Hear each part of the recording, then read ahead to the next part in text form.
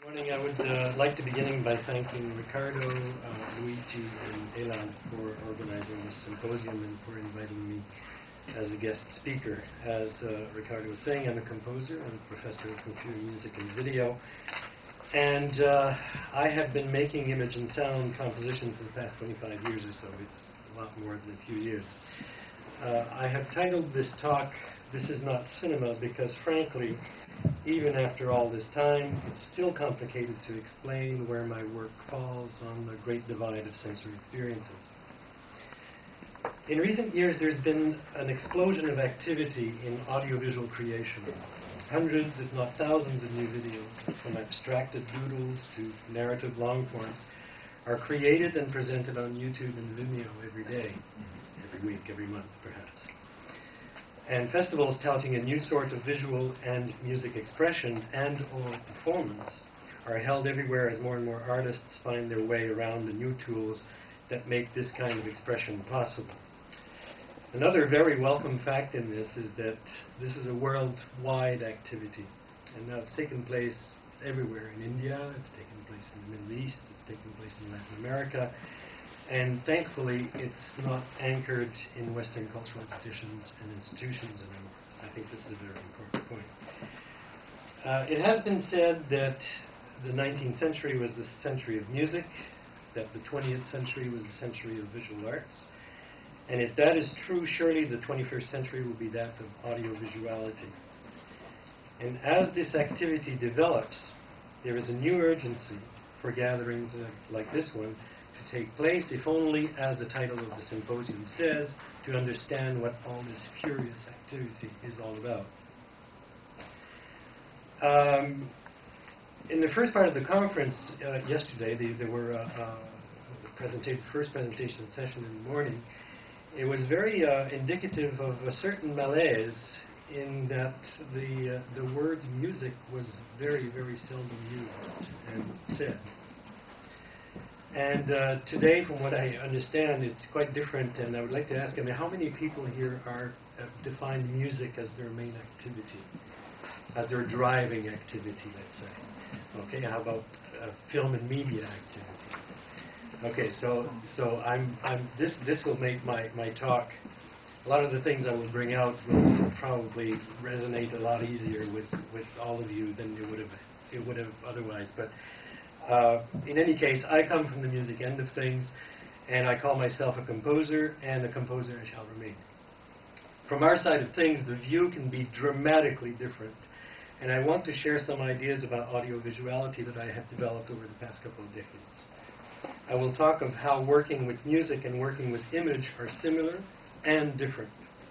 I will offer some pointed critiques on the issues of synchronicity, and I'm not the only one who will have done that, and image parametric equivalency, what I call parametric equivalency, which Adrian talked about and a number of other people have talked about.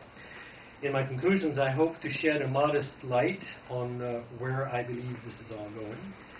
And some may not agree with what I have to say, but let me assure you that whatever blessings or prescriptions I bring forth relate to no one else's work but my own, and I think that diverging opinions are always welcome. So,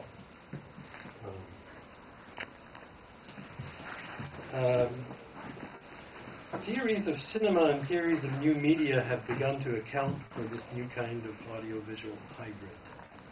But this has been almost exclusively through the film and new media track, where it is common to relegate the audio component to its traditional support role in the audiovisual experience and make the language of the image the main object of study.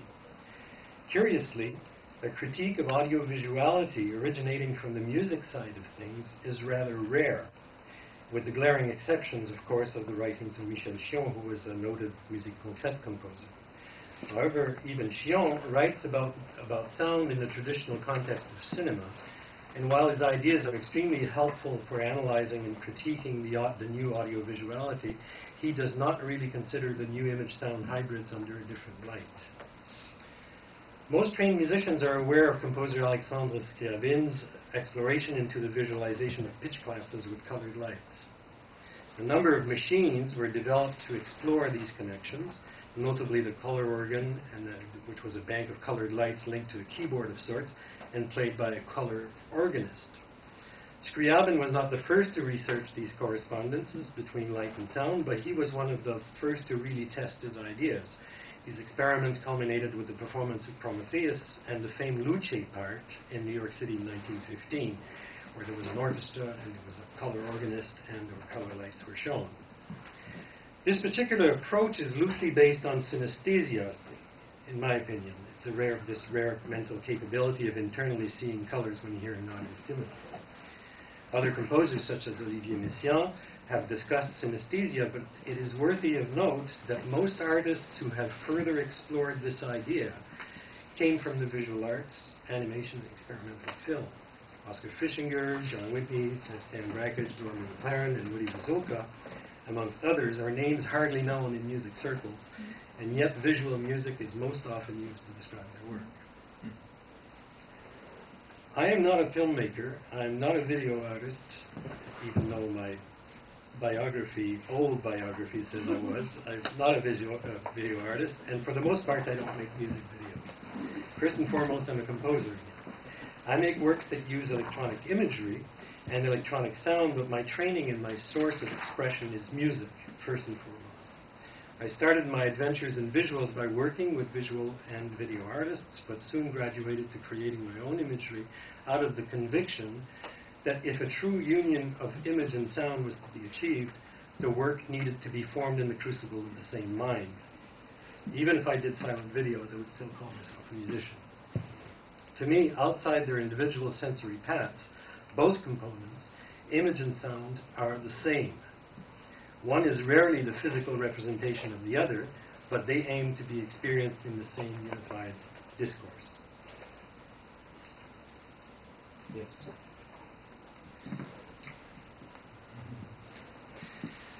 For this reason, I believe we have a taxonomy problem.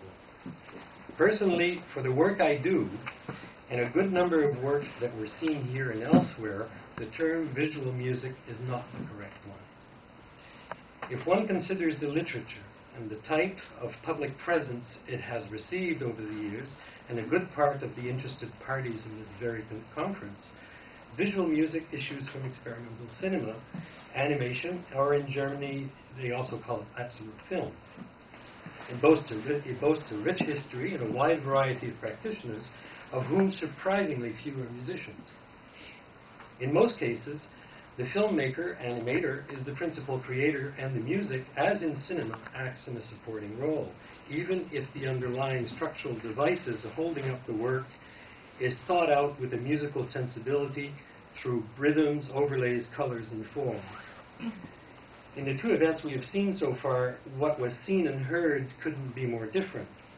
Some works were the object of a screening, and some other works were the object of a concert. And I believe this is a very important distinction. What differentiates the two is the ascendancy of the musical component and its role in leading the perceptual experience. Now, unless there's a wide agreement to divorce the term visual music from its historical roots, it is difficult to use it for practices where increasingly music is the driving medium and the moving images are executed by the composer or under the direction of the composer. The canonical creators of visual music, like Hans Richter, John Whitney, Len Lye, Stan Brakhage, they all executed their work with the ambition of attaining the purity of musical expression, unencumbered with iconicity and the distracting weight of narrative. Form, color, movement, like in all music, were the building blocks of their aesthetic expertise. But they were not musicians, and this very much matters when trying to articulate an informed critique of their work and the work of their disciples, past, present, and future. I'm certain many of you will find it tiresome to open up yet another branch in the terminological chaos that afflicts the visual and the media and the performing arts. This terminology impasse affecting the new audiovisual hybrids is disconcerting, pun intended. Over the years, a number of proposals have been made to delineate the marriage of moving visuals and music outside narrative, whether in film, video, electronic, or instrumental music. synesthetic art, Lumia, music video, light music, color music, visual music, video music, and the more recent audiovisual composition. These were all attempts at defining what this odd beast really is. And lately, though, visual music seems to become more and more accepted, as witness the title of the present symposium. Now, visual music can be different things to different practitioners, of course, but the canonical examples of the field are generally concerned with the representation of movement assembled using the logic of musical discourse without the acoustical underpinnings that make music music. As we have seen in the IOTA presentation yesterday, this representation often goes through abstracted geometrical imagery and presents movement of light, shape, and colors anchored to the unfolding musical soundtrack, sometimes with a nod to synchronization, just as often not. In my collaborations with video artist Tom Sherman in the late 80s, we coined the appellation video music for the work we were doing. This largely came from the fact that Tom and I were accepting of the equal contribution of the other in making the final piece. For a while, the term seemed to gain traction to underline the ascendancy of music in the aesthetic hierarchy of the works. I still cling to that name, and I hope to convince some of you of its relevance. I think this form, in its multiple mediated manifestations, will develop into one of the most important media of expression for the decades to come. I will attempt here to explain why I believe this. I will also attempt to define a few guideposts for the form. I wish to examine some of these attempts and oh, I'm sorry. That happens. Computer editing. So, good. Similitude, same and different. What's the same and what's different in image and sound? Well, I'm going to start with some personal examples. And the first audiovisual work that I did was a live performance with video artist Jody Gillerman in 1982. Jody was working with Dan Sandine in Chicago, and some of you may know who Dan Sandine is. He developed the analog IP processor, the image processor, which is essentially a machine. With the machinery he developed, along with his colleague Tom DeFonte, was very similar to Robert Moog's analog audio synthesizer, having various video modules connected together to compose a more and more complex chain of image processing. At the time, I had a Fairlight sampler, and I organized an analog interface between the two machines to control the IP video switcher with the music sequencer. Now, the earlier machines built for video processing were almost copied on the patch paradigm already common for sound synthesis. Marrying the two was natural in a real-time performative environment. Like analog machinery tends to perform in real time and tends to express itself in real time. Now, the piece was presented at SIGGRAPH that year, and after that, I more or less dropped out of this particular type of collaboration involving analog video synthesis, because I felt that the imaging possibilities of analog video synthesizers were very much limited and soon fell into a subcategory of predictable effects. And I want to come back to the wonderful examples that Jean Gagnon played, the work of Steiner Vasulka, which was in the late 60s, early 70s, and to say that the predictable effects were very much linked to the technology. And at the time, there could only be one Steiner Vasulka, because one would have had to invent a whole new technology to get different results. The oscilloscope signal, the Lissajous figure, is always going to be a Lissajous figure. It's never going to be anything else. And therefore, at that point, I thought it was too limiting, and I concentrated on music. But what stayed with me in this is that it was very easy to transpose the workflow and the ergonomics of day-to-day work from the work I was already doing in audio, transpose it to video to video creation. It was a direct, really a direct translation, not in the content, not in what the products were, but in the gestures that one would have to make in order to produce the results that you want to produce as an artist. And I think this is a very important point. And on the other hand, along with computer power, things are changing rapidly. I mean, I've abandoned it, but now it has changed.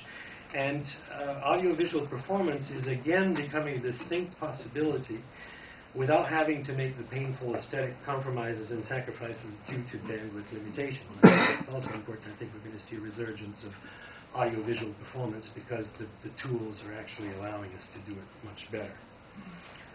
Now, my collaborations with Tom Sherman were a series of fixed media audiovisual works. Working in the 80-roll video editing suite at the time, this was in the late 80s, it was immediately obvious to me that the process of producing electronic moving images in the studio was formally identical to producing electronic music in the studio. So again, there was this setting of how you make the work and for image and for sound. The various stages of production were similar. There was the capturing and or the synthesizing of materials with the microphone or with the camera. There was, and the second step, there was the organizing, the processing, and the manipulation of materials into classes and variations. And finally, the editing on the timeline of the final composition. You could ask a composer of electroacoustic music in 1988 and a video artist working in video in 1988, they were both doing the same thing, essentially. Ergonomically, they were doing the same thing. So, when I first made my own video music piece as a composer of computer music, I felt immediately comfortable in the video production environment. Whether similarities were evident then, they became even more pronounced with the gradual introduction of computer-based editing and processing hardware and software. Beyond the workflow itself, both media are now manipulated with tools that are ergonomically almost identical. And the point I'm trying to make here is a lot more important than it would first appear. Artists make things with tools. These tools have an extremely pernicious influence on shaping the objects made with them. Extremely pernicious. As tools deal with more and more complex tasks, the hardware-software designer looms larger and larger as an important determinant of what we see and hear as new and important. So, electroacoustic music is an abstraction of a very particular kind. Its very matter is manufactured and transformed in the studio. In the same way, video editing and image processing manufacture the visual experience. As electroacoustic music was born through the confrontation of musical thinking with radio technologies, video art was born from the confrontation of the visual arts with the technologies of television. I know that a lot of art theoreticians would not agree with this, but nonetheless, I see something similar here. So digital technologies have now brought these two practices together into a new hybrid that shares similar organizational principles and the same production paradigm. Be that as it may, I believe that the possibilities of new technologies very often precede their exploitation for artistic and expressive purposes, which is to say that I'm looking forward to the release of audiovisual software that facilitates the creation of audiovisual content on a unified platform. Very exciting. All right, not the same.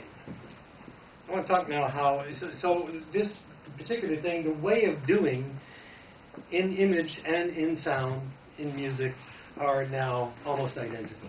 And I think this is very important. It doesn't have to do with content, it doesn't have to do with language, it doesn't have to do with the art itself in the end, but it has to do with how we do the work. Now, what's not the same? Visualizing music is a seductive proposition that harks back to the very beginnings of sound-image associations. This holy grail of total perception predates cinema by centuries, and truly dies hard in the minds of many artists. We have seen much of this in the works presented yesterday. Allow me to be reductive for a moment and go back to the example of the square attached to the sound. Now, we've heard a lot about this, and we've seen a lot about that. So the sound's pitch can would directly affect the position of the square on the projection surface. The amplitude of the sound would determine the size of the square, and the timbre of the sound would translate into the size of the it would translate into the color of the square. Now, mapping strategies are paramount in obtaining a coherent matchup, and artists have devised more and more elaborate matrices for this kind of correspondences. This sort of work used to be extremely labor-intensive, and to my ears and eyes anyways, often awkward in its attempt to present one medium as an illustration or the embodiment of the other. From Scriabin's color organ to Lissajous oscilloscope figures, there have been countless technologically driven attempts to automatically solving this problem, this conundrum. John Whitney thought that this equivalency would be solvable with digital technology. And surely there's some truth to that. However, it is nearly impossible not to see the tautological consequences of fitting one sensory data set into another one. Is the sum of image and sound stimuli articulated in time in the same manner an added value to the work?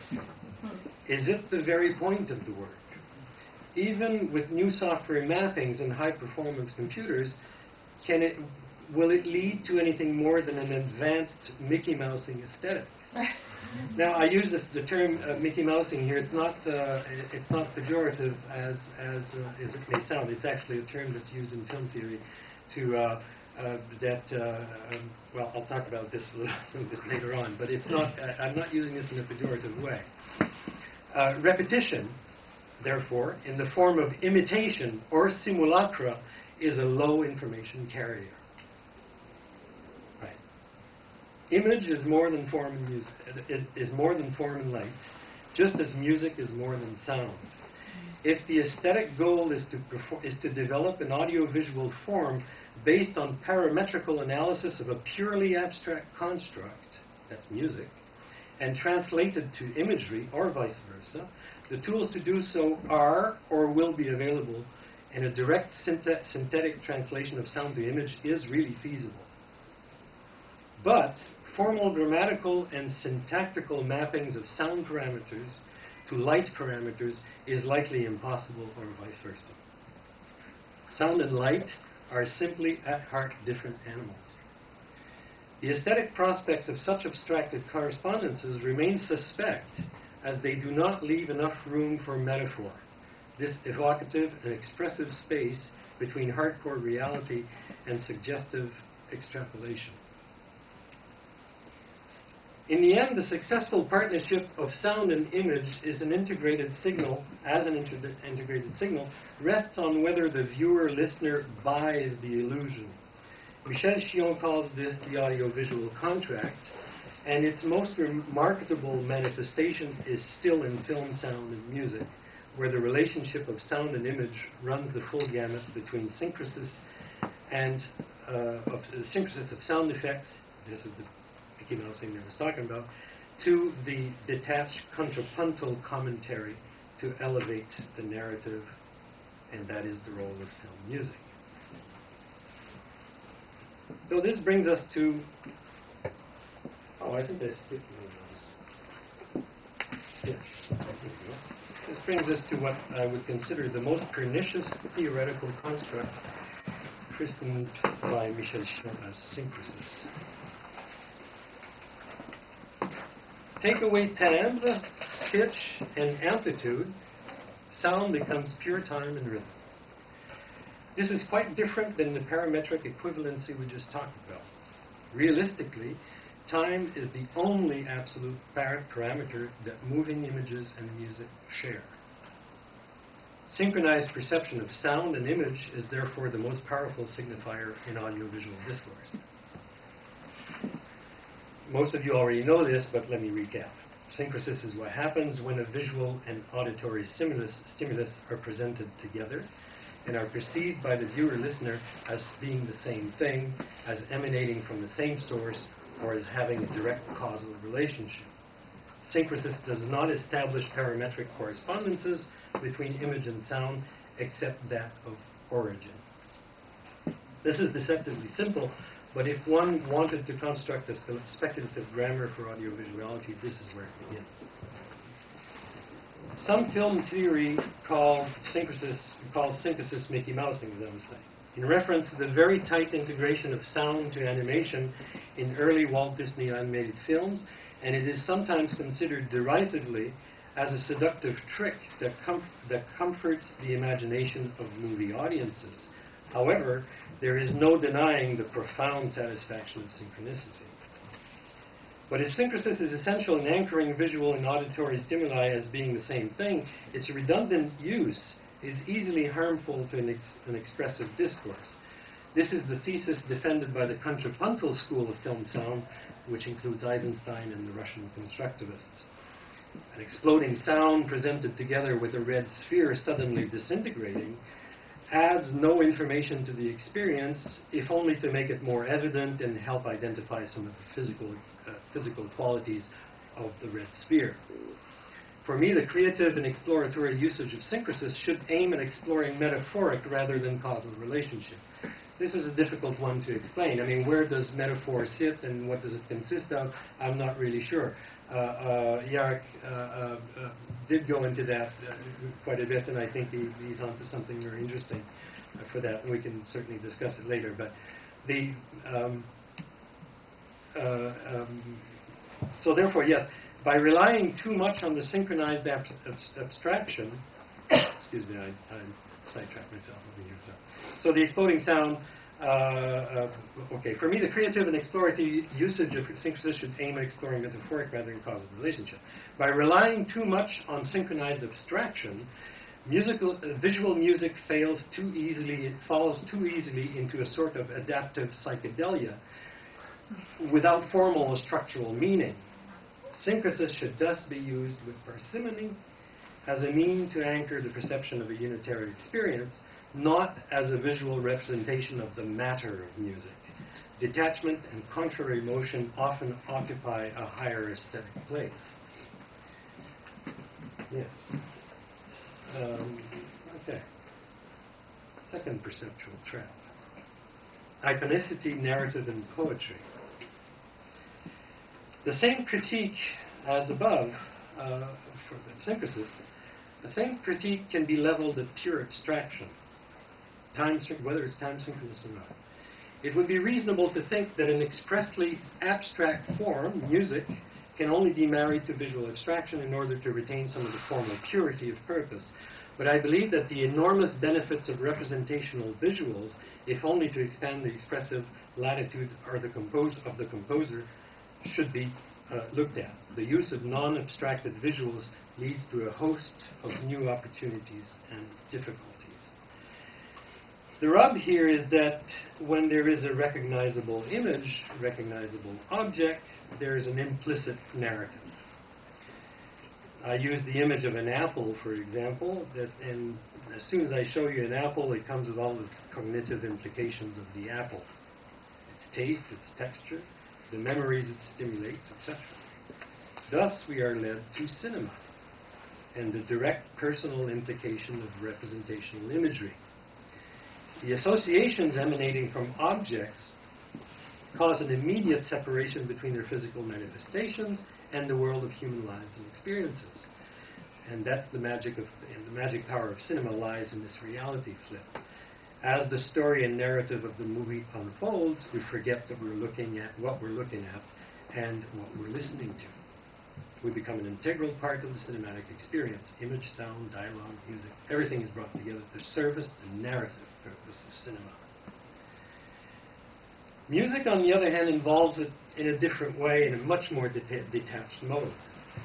We become lost in it as well, but this immersion goes through the very matter that constitutes music, the sound that constitutes music.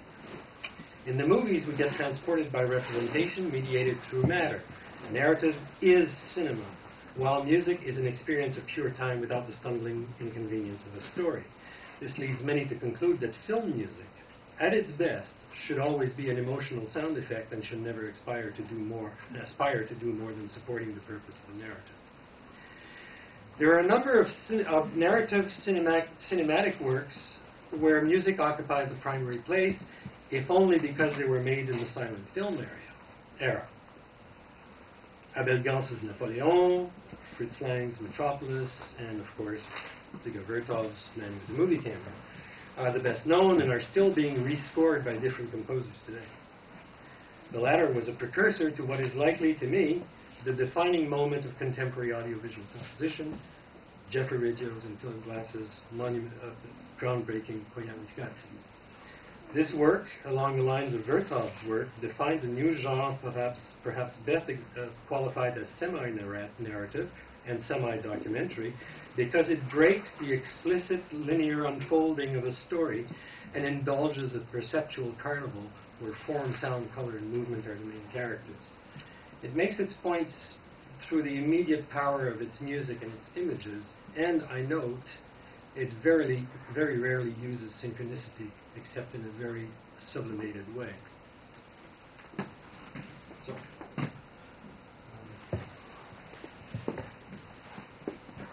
I want to talk about a little bit about where I think this is going and some of the stuff that hasn't been talked about so far. And the first one is that I'm surprised that there hasn't been very much talk, unless it happened in some of the talks that I missed, about music videos.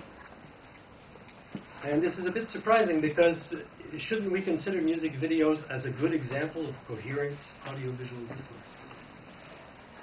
Beyond commercial considerations, some efforts by and for artists like Björk, Peter Gabriel, Michel Gondry, and Chris Cunningham, my age is showing here, have undeniably pushed the form to excellence. Despite this disposable allure, they were the first to explore a new way of communicating musically with images, and they have now been doing this for over half a century.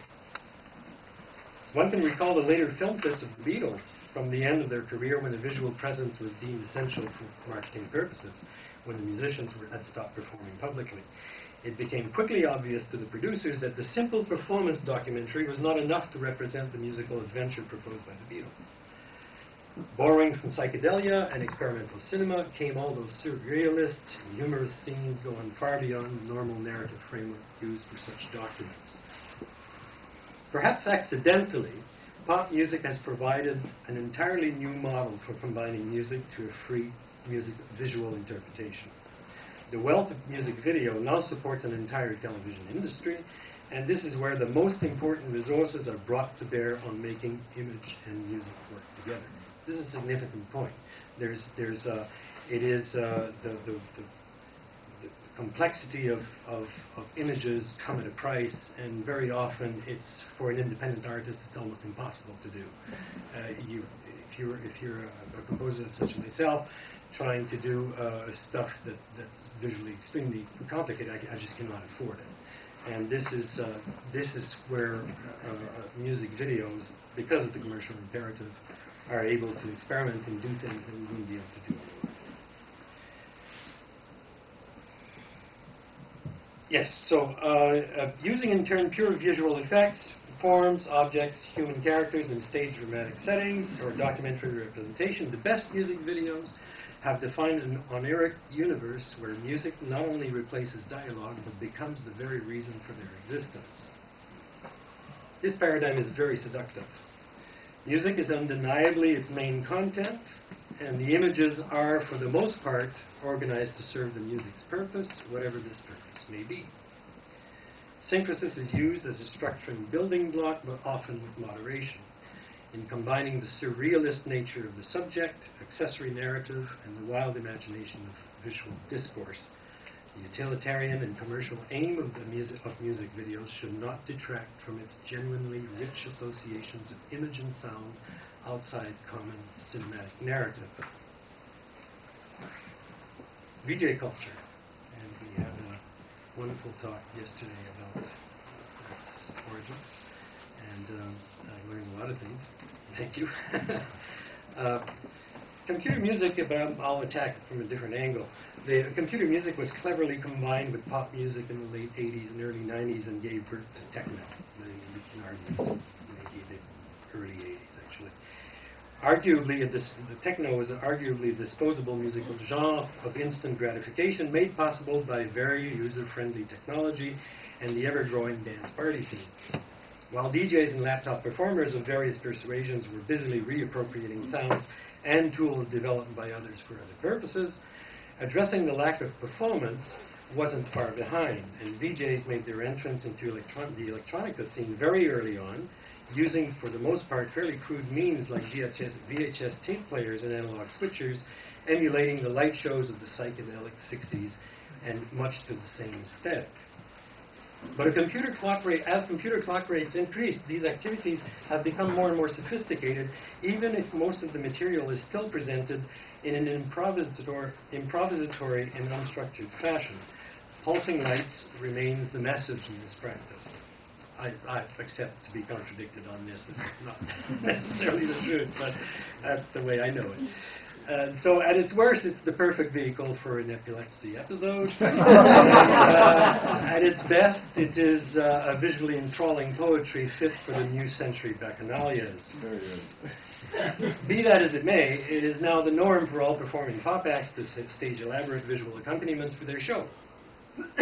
When it isn't a straight projection of the performance on giant monitors for the benefit of far-flung stadium audiences, it is the presentation of the band's latest music videos or the concoctions of a visual musicians with a fast disc array of prepared images.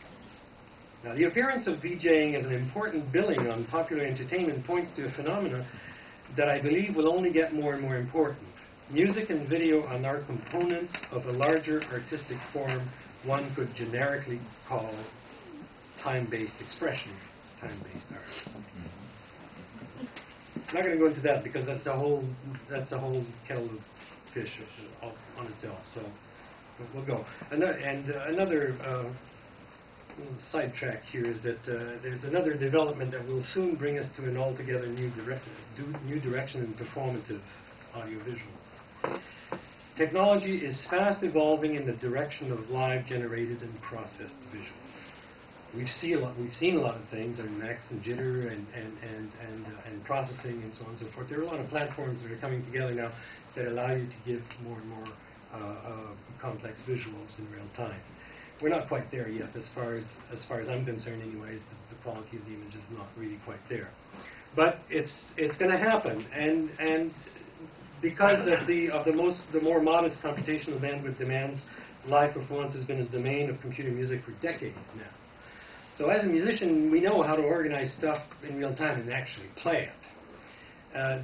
The VJs do it in a different way, in a much more crude fashion, and this is likely what's going to change. And I want to go back to something that Adrian said that I'm not sure I understood it correctly. You can correct me if I'm wrong.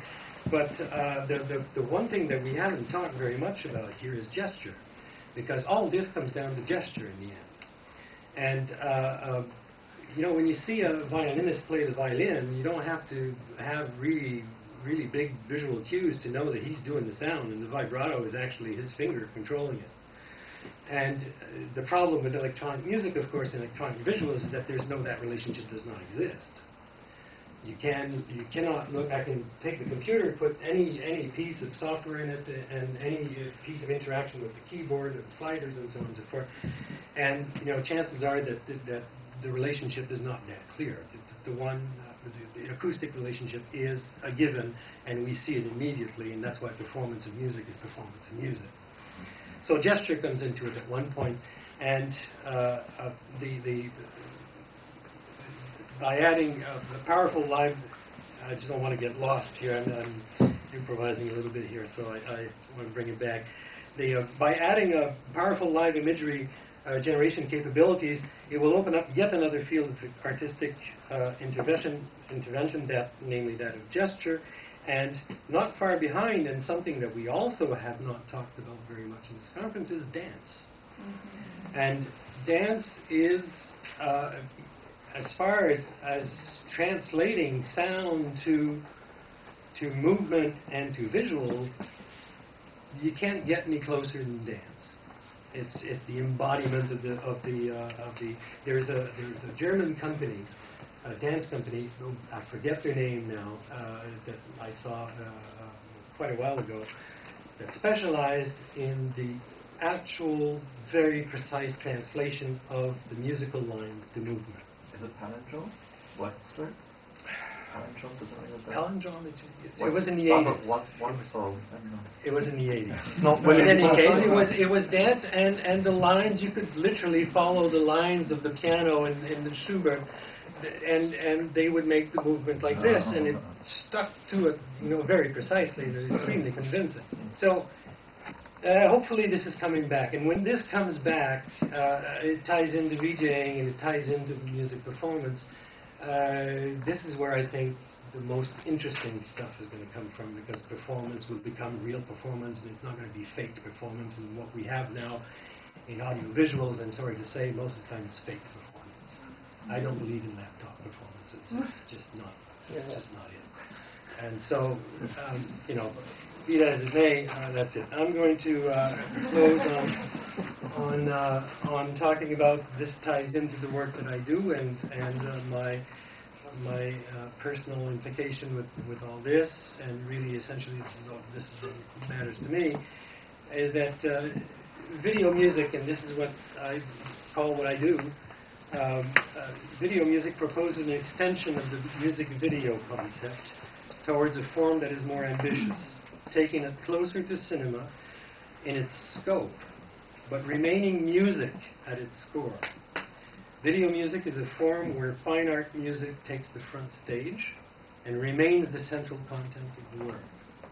Video music makes full use of all digital means of production for both image and sound, and will, as technology and purpose allows, explore ways of integrating parametric control of image and sound, and image from sound and sound from image, and vice versa. The public place the public place of video music is the concert. It is a concert with or without performers, where the work is presented in optimum listening and viewing conditions. Video music is also defined by the absence of a determining narrative, and herein lies its major difference from cinema. It pretends to sensorial poetry. If cinema is an audiovisual novel, video music is audiovisual poetry.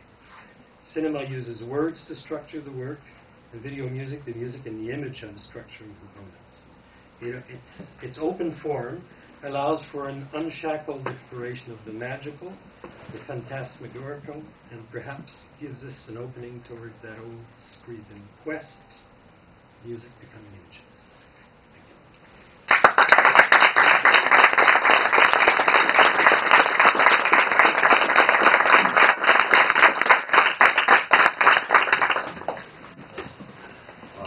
It's almost 12:15. Maybe we have time for a couple of questions only. Yes, John? I knew you were going to ask. I'd like to hear you go a bit more about you talked about gesture, so it means instruments. Yes. And so, and you know that at McGill there's a lot of, that's their So could you elaborate a bit more? Well, it's not really the purpose of my talk, but because, I'm not there yet. Because I believe that the basis needed the technological basis needed to properly articulate gesture into sound and image is not there yet. No, I might be mistaken. Maybe there's some stuff that's being done. There's research that's being done. I'm busy doing something else, and I'll probably adapt to it when it comes. But there's no doubt in my mind that it will happen. And it will happen. Is it going to be? It will happen on the basis of what we know. What we know from the visual music experience, and the video, the visual music, video music, and all the attempts of tying the two together historically. So obviously it's going to develop from there. And where will the new tools allow us to go? I think this is the most important thing. I was talking about the way of doing. the way of doing will generate whatever art there is to generate from gesture to sound and image. It's the means that are going to indicate where we can go. This is a lot of people will disagree with that, and I understand why they will disagree with that. We don't have too much time. Was Alain first? Yeah, you haven't talked about aesthetic. I just want to underline the fact that, for example, we have two streams, you know, the music, musicians, and visual arts. You know, more and more musicians are making images now, and more visual artists are making sound or music. Yeah. But the musicians, because I'm mostly into, let's say, in digital arts, we pick up the good things in both. But what I can see is the musicians doesn't really know what's happening in visual arts, and maybe the same. So they are both very critical of each other. So what do you think about this? Well, it's an odd thing. I mean, you know, since I teach this, and I've been teaching this for quite a few years, it's very rare to find someone who has the sensibility and the information to do both at the same time. I acknowledge that. However, I have noticed that this is starting to change. That people who are coming in who have started doing art with technological means are usually more aware of what's happening on both sides of the media edifice, as it were. But you're quite right. I mean, very often, you know, I have a student that will start to do a video music piece and will present me with a visual thing that's just, you know, completely out to lunch. But you know, that's how you learn and that's how you do it.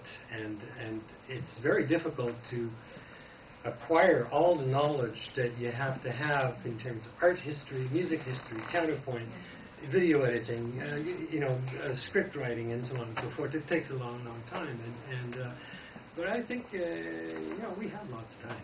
We have time only for two more, Xinwei and Dennis, and we need to stop. And we will have. I don't know if you're going to be in the afternoon.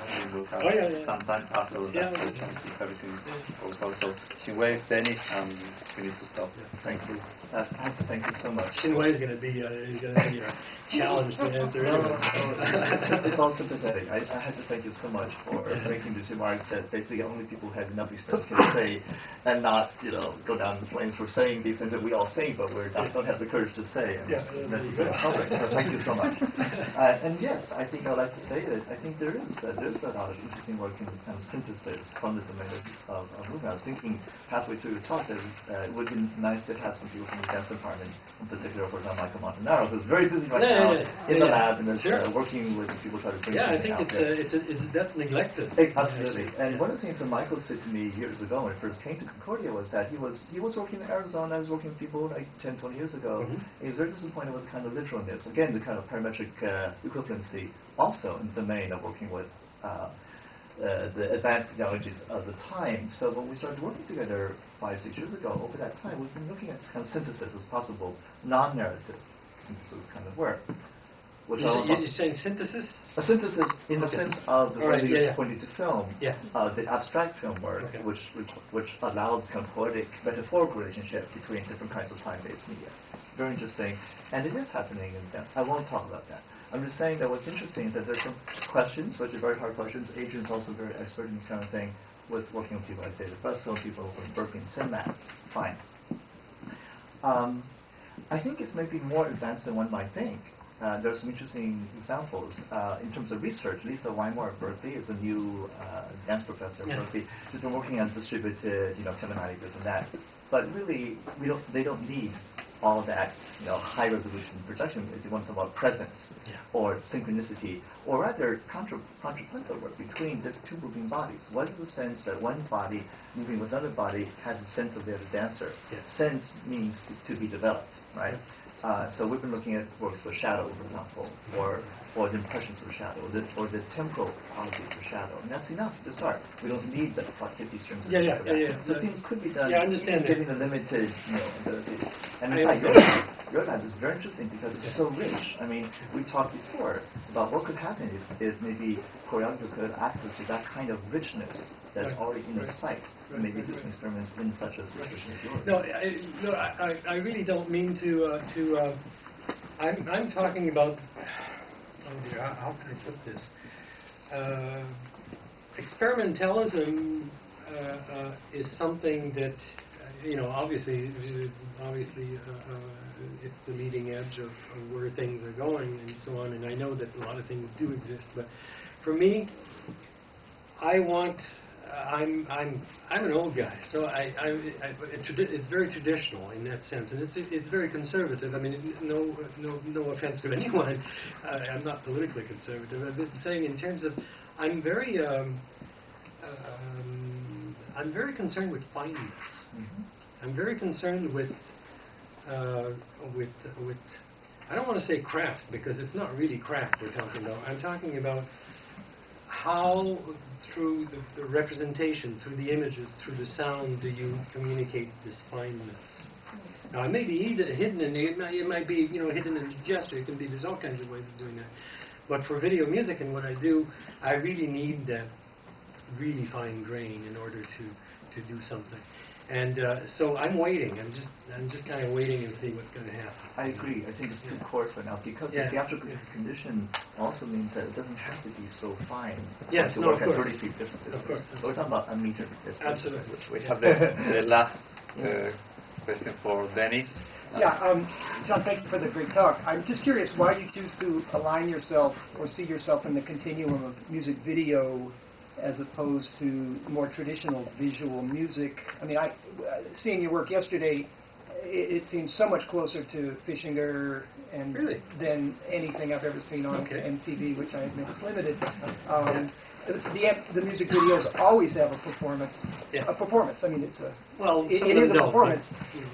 Again, in my experience, and so why video music, rather than visual music? Because all of your definitions seem to fit in. Because of the historical connotations and the historical preoccupations of visual music as it developed from the constructivists and the Dada movement and the futurists and so on and so forth.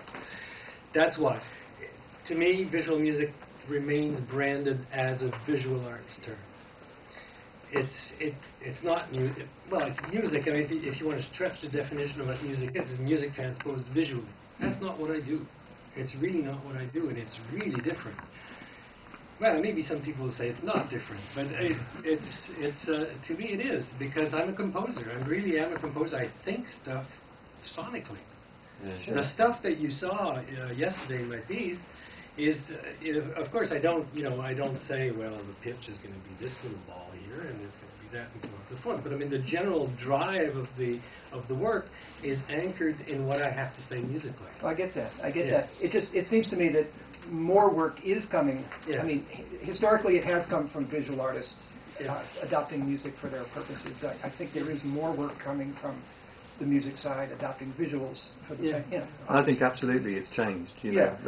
This conference is a definition of that. I'm so happy that there are mostly musicians. Exactly. I mean, it was not yesterday. I thought, that's the point. It's just no one owns that term. It can float and change. And so I'm very happy that's what it is. And look, I'm happy and open to revise the views on taxonomy, but open a book on this stuff anywhere, and it's experimental cinema theory. Well, Brian Evans has written extensively from the musician's perspective, extremely well, for those of you who don't know. I'm not saying it doesn't exist. Yeah. I'm not saying that some people are not doing important work that way, and Brian's an example. There's countless other examples. Yeah. But mostly, do visual music and Google visual music, you'll see what comes out. At 1:30 we have the third visual music show of whatever the name is. Curated visual music by many